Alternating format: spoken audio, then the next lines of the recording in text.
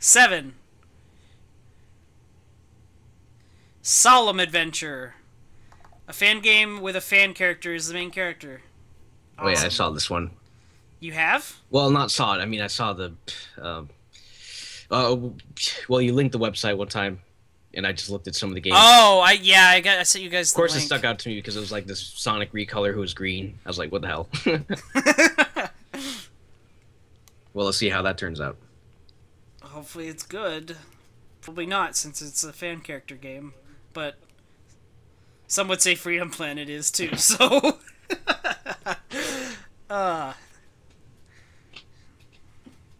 Yeah, it's literally Green Sonic, the game. Looks like it, anyway. So many icons. About green, it just doesn't really work for Sonic characters to me. Manic is green, but he also is not canon to the series. Well, So- that's what I'm trying to say. It's because they didn't actually make a green character, did they? That might actually be Manic, because it looks just like Manic, except he's wearing a vest. Okay. Maybe, or he is a fan character, in which case that's even sadder. Because it looks exactly like Manic, almost.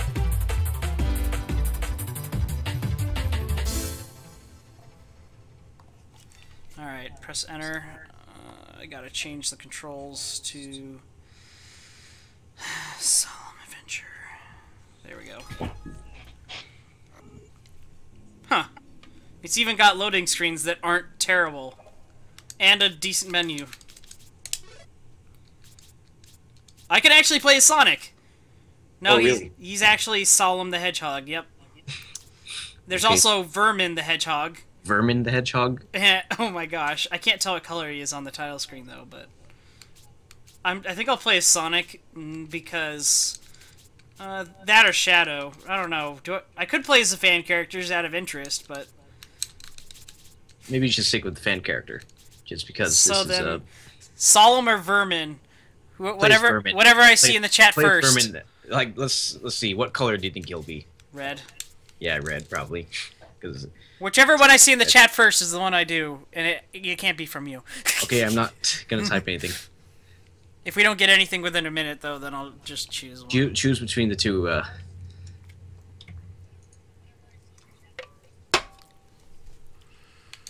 Why is everybody so quiet right now?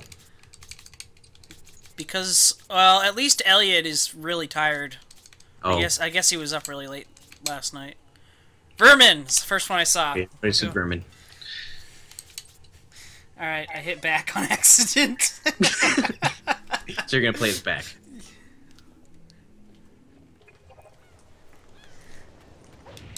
Actually, he looks like he's a lime green, like, which I don't mind, actually. Good thing it's not a just generic green color. There's stuff down here. The water is not tiled correctly, that's one thing to notice. Huh. What the Weird, so heck? he's not green. I mean, no, I mean, he's green, but he's not red. It's weird. Why did both of them have red vests?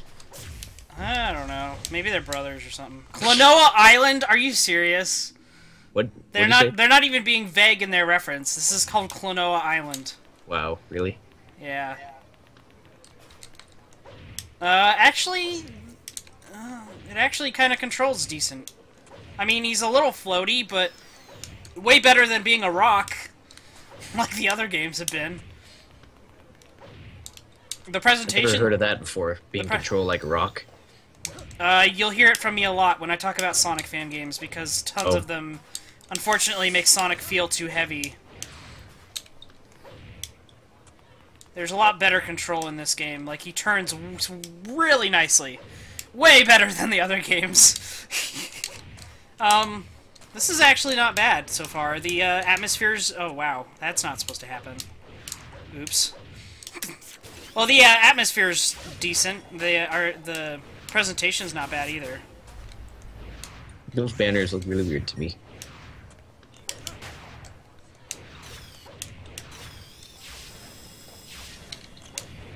What the heck? That was a little weird. The way he just went to that wall. Uh-huh. I was like, yeah, that doesn't make sense. Okay, I'm trying to get that token up there. I guess I already have one, but give me another.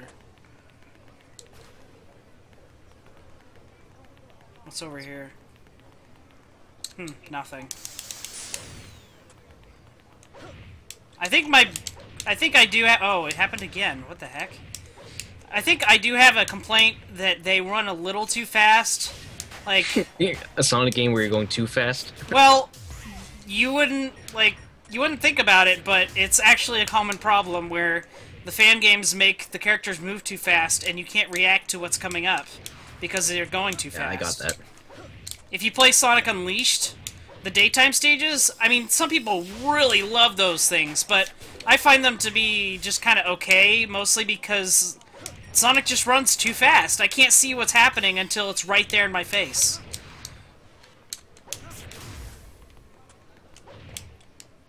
Actually, there's a Sonic Unleashed mod for Generations. It's pretty cool. They made him actually manageable speed. When I had you buy Generations, I did not think people were going to hack Generations for PC. But now I kind of wish I had told you to wait for the PC version to go on sale. Well, that's alright. I kind of like the console version. Yeah. I mean... Yeah, whatever. Well, what exactly would have been a good change for me? What do you mean? Like the mods? Like, what? Yeah, mod. Well, you could play the good half of Sonic Unleashed for free. Oh, really? Because it's a mod, and they modded the entire all the good stages into Generations. That would have been something. Because I don't think I want to play Unleashed.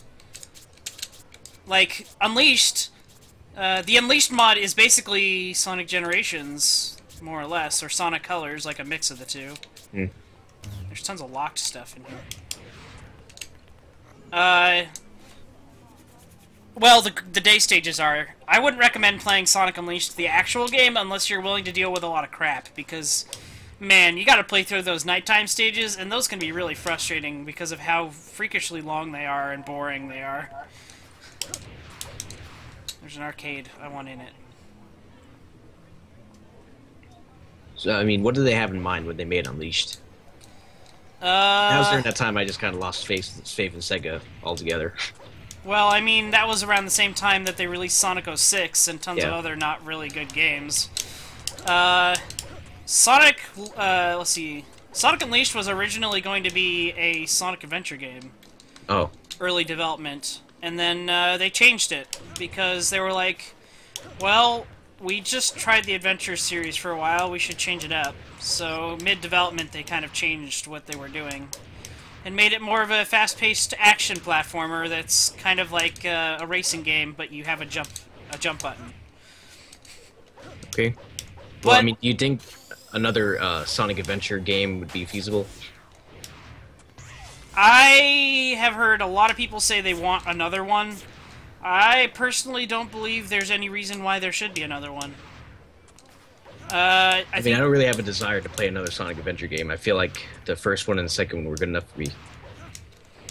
I think those Sonic Adventure games, there's a certain aura about them that just screams the time period that they came out in. And there's no way that you're going... If you want a new Sonic Adventure game, it's not going to be like those Sonic Adventure games, because they naturally were born in a different era.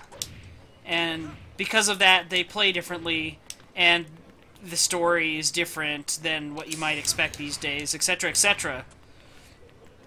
I mean, that's not to say that we won't get another Sonic Adventure per se, because I think Sonic Boom might have elements of Sonic Adventure in it.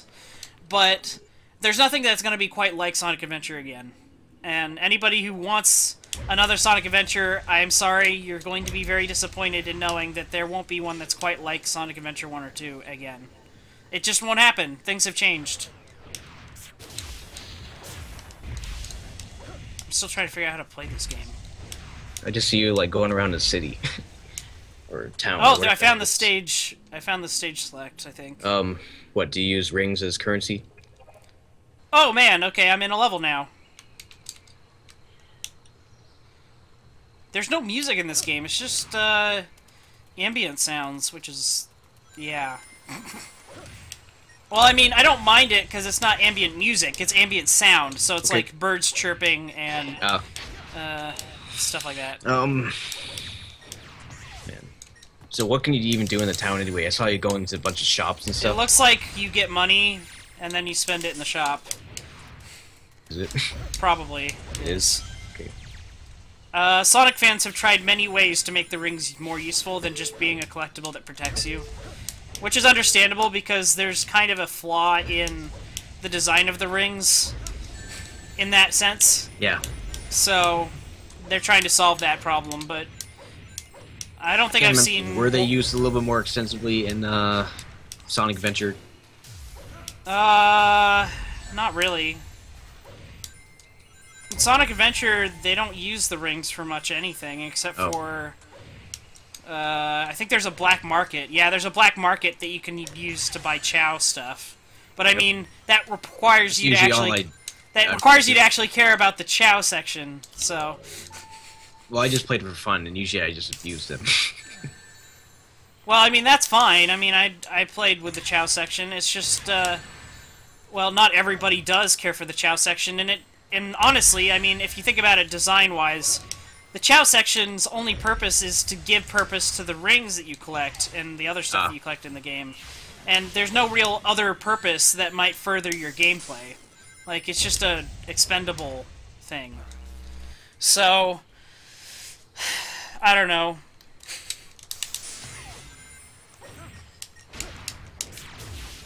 They did try making rings an item, a thing you can use to buy items in Sonic 06, but yeah. The problem with that is because the game sucked, nobody wanted to go back and get more rings. Like, if the levels were good, then maybe people would be okay with going back and getting rings. Or if the items that you buy are only bonuses and not things you have to get as progress. And that reminds me when I was like playing Generations, like you get these points at the end of stage or whatever it is you do, that you could go to the upgrade shop. I never purchased a thing from that. Yeah, those are for people who mostly suck at the game and they want to have boosts. Well, I didn't really suck enough at the game that I wanted them. I mean, some of them are fun, I guess, at least, but like they're... what? Because I didn't really want to try any. Just wanted to play the game. Well, they're mostly for, like, after you beat the game, sort of I see. Stuff. Where am I supposed to go? Well, what was the most interesting to you of those upgrades? That's a good question. You can go supersonic in the game. Oh yeah, I forgot about that. I'm about to die. I need air. There we go.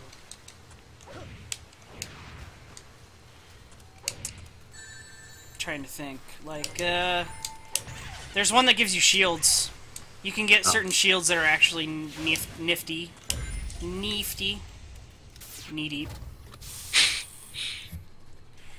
Well, yeah, I guess a shield would be helpful to me, because I always take a lot of damage. Well, like, if you're a speedrunner or something, get the fire shield. Makes you way faster. Oh my gosh, really? How am I supposed to get over that? I have to wait for him, of course.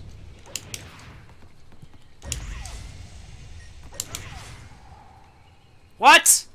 What? Okay, game. You've lost me. Oh my gosh! I got an extra life. Well, this seems well made enough. Especially for, like, a fan game. No! What? Oh, you can skydive in this game? Yep. Ski dive. Ski dive.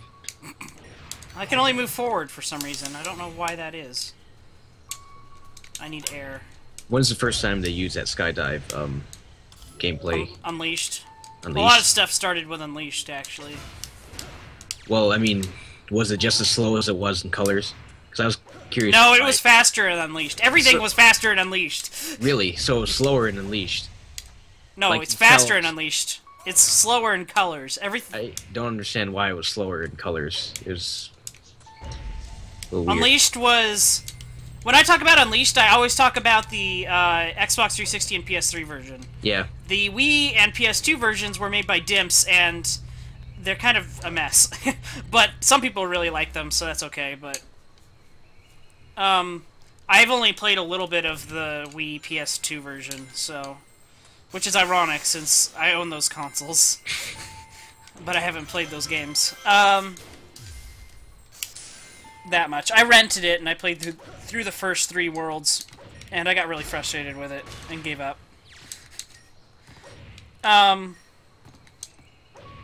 No, but in the those console versions, he does everything really, really fast. Part of the reason I like Colors is because they designed the game so that you could move slower if you wanted. Now, I don't necessarily like the fact that the fastest speed you can dive is still pretty slow. But, I mean, the game is designed so that a novice could play it and they can at least beat it, but an experienced player could also run through it really fast. Yeah. So, I need to get Air Jordans. Come on, Air Bubble. Thank you. I don't understand the controls in this game.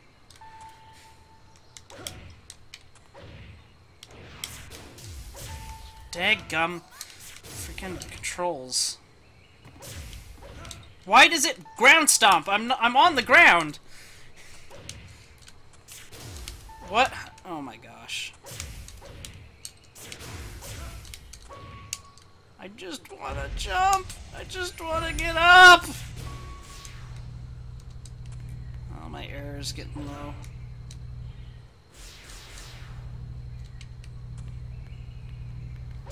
It's just so weird. There's no music. Like, is there any ambient sound for, like, being underwater? No. Nothing? Nothing. Oh my gosh, not even bubbles? Nope, nothing. No bubbles. Sound effects, okay. This is one of the better fan games I played tonight. It's still not great, but it's good. I think just part of the problem is I just don't understand the controls.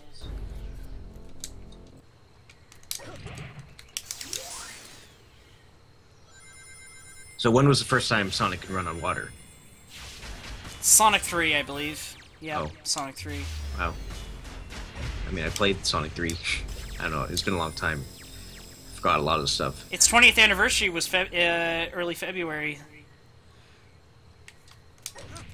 So, that's I mean, I probably played Sonic 1, Sonic 2, and Sonic 3 in full, but everything else... Did you have the Sonic and Knuckles collection for PC? Oh, yeah, Sonic and Knuckles. I mean... Because Yeah, that I never played. I figured the Sonic games you played were on PC. PC. Yeah, because you said you had 3D Blast on PC. Oh yeah, I have it on PC. You had a lot of PC Sega games, and I just figured a lot of people who had Sonic games on PC had all the Sonic games on PC. Basically, I had Sonic CD, Sonic R, Sonic 3D Blast. Yeah. Is there anything else I'm missing? Sonic 3 and Knuckles collection. Sonic yeah, R. That I don't know. Sonic 3D Blast. Yeah. They did release tons more Sonic games on PC, but during that era, that was pretty much it. Yeah. Yeah, but that's like the only thing I didn't get. Sonic 3 and Sonic Knuckles. The Sonic and Knuckles collection. Yeah. Yeah, Sonic and Knuckles collection. That makes more sense. It has Sonic 3 and Sonic and Knuckles together as one. Man, I can't get past this most of the part. Sonic games I played were on the Sonic Mega Collection, Ah, yeah. I had and that. I had that for GameCube. Yep. They also had a PS2 version, and there was a PC version of that, actually, but it's pretty Really? rare. I don't see it very often.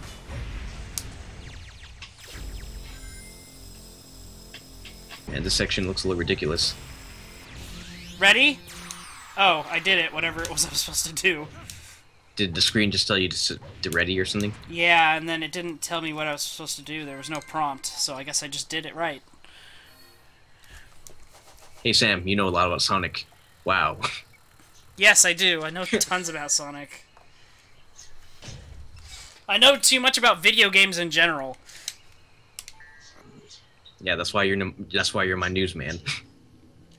Well, I don't even follow the modern stuff that much, but... Well, I mean, you don't really need to. I don't even follow it anymore. I don't care. I just don't give a crap about it. anymore. I mean, I would. We had this conversation too many times already. Let's just drop Yep. it. I don't give a carp anymore. Yeah. I am a carp. Okay, well, I don't know if there's more levels, but I'm kind of done with this anyway, so... Sonic 3D was fun enough that I went through the entire game, and that was an hour and a half long, but this I'm kind of done with. I only have 18 rings, for crying out loud. Man, ugh. I think part of it is there's no music, so I'm kind of bored.